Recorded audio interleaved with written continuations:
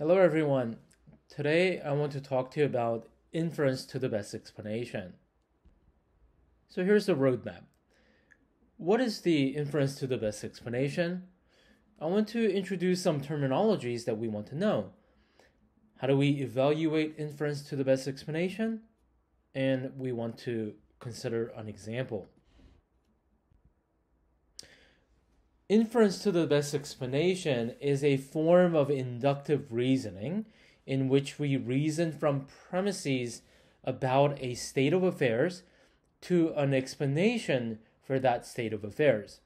Notice that inference to the best explanation is a form of inductive reasoning, not deductive reasoning. So here are some terms that you want to know. Explainen is that which does the explaining. So the terms explanations, theories are synonymous to the explainen. So I'm going to use these three terms interchangeably. Explainendum is that which needs to be explained. So I'm going to use words like state of affairs, phenomenon, and explainendum interchangeably. So let's consider an example to illustrate the inference to the best explanation. So suppose that you wake up in the morning and you find out that your car doesn't start. I mean, it's a puzzling phenomenon. What are some explanations, explainens?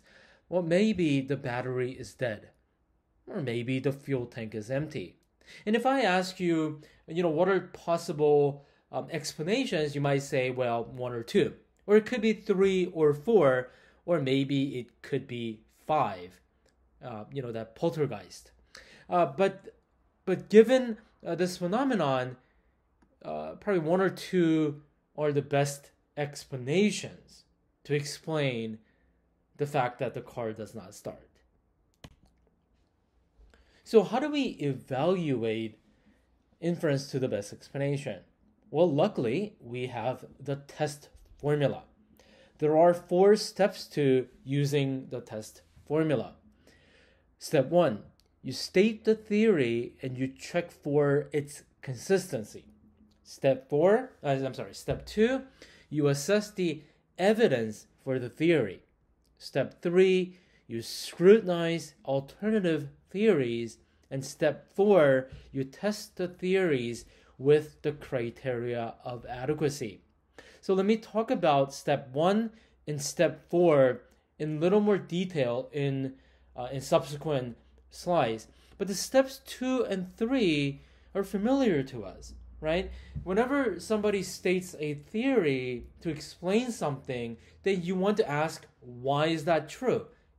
In other words, show me the evidence, right? And you want to assess the evidence for the theory. Now, step 3 is that you want to not only assess the evidence for the theory that you prefer, but you want to scrutinize alternative theories that could either confirm or perhaps cast a doubt on the theory that you are proposing. Okay, so let's talk about step 1. So consistency. Consistency is a requirement of rationality.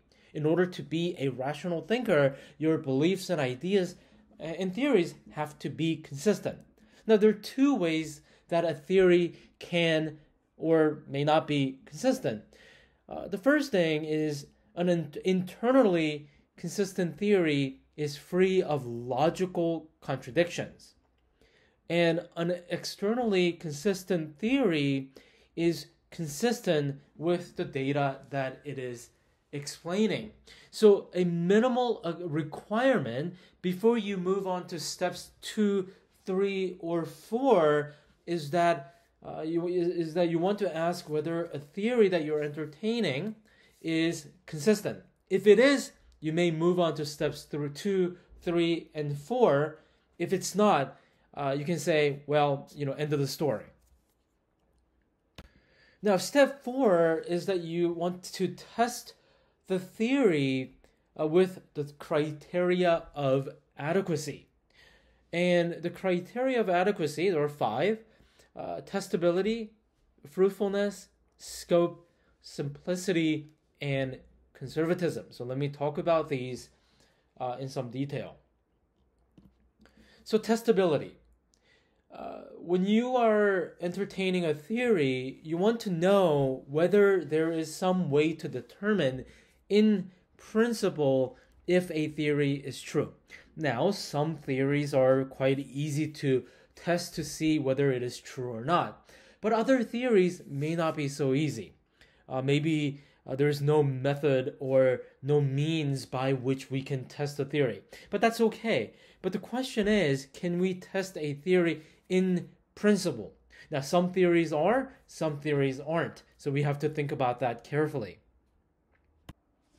The next criterion is fruitfulness, and that has to do with the number of novel predictions that a theory can make.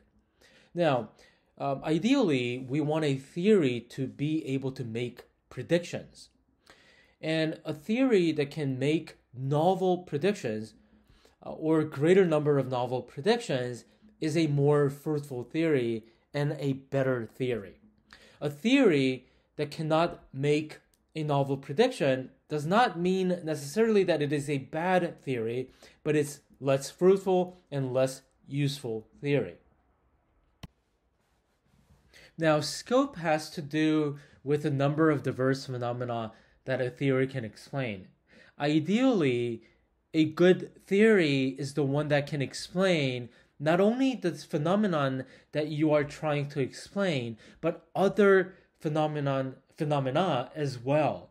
So you can imagine a theory that can only explain what you're trying to explain, but you can have a theory that can explain what you're trying to explain, but other phenomena as well.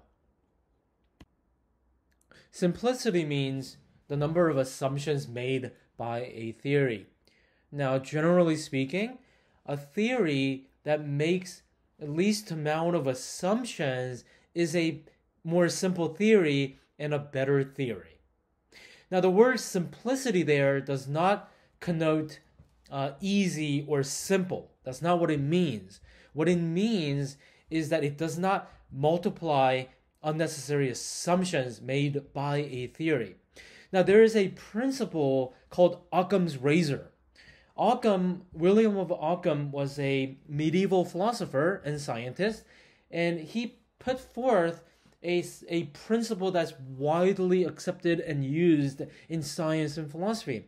So the Occam's razor says this: the simplest explanation is often the best one, meaning that a theory that does not multiply unnecessary assumptions to explain something is a simple theory, and it is a better theory. Conservatism means how well a theory fits with existing knowledge. Now, you can imagine there's a tremendous amount of knowledge that the human beings have accumulated throughout history, right? So a conservative theory is the one that fits well with existing knowledge out there. And a less conservative theory is a theory that does not cohere or fit with existing knowledge. Now, the word conservatism does not imply conservatism in politics. We're not talking about that. Now that we know what the inference to the best explanation is and how to use the test formula, let's apply those lessons.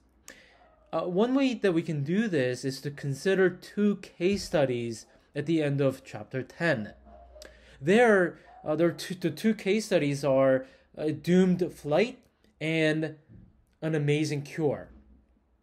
Now, the doomed flight has to do with the story of Flight 200 exploding midair.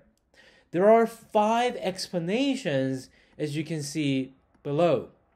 Now, what the textbook does is to present each explanation, test each explanation, and check for both internal and external consistency, and assess the evidence and encounter evidence for each explanation.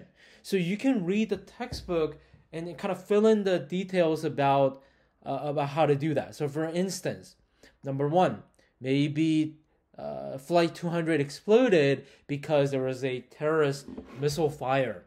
And then you can see how we can check for its consistency and to evaluate the evidence provided, right?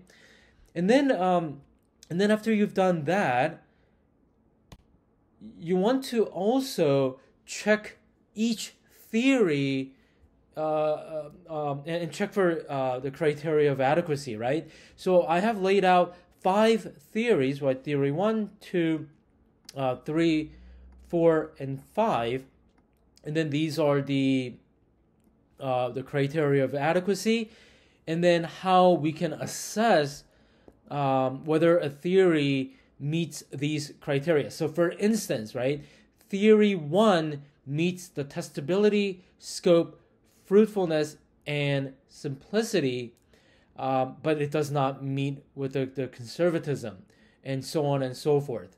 So you might want to go back to the case study to see if you can figure out how we may apply the criteria of adequacy to the case study. Now, the second case study is called an amazing cure.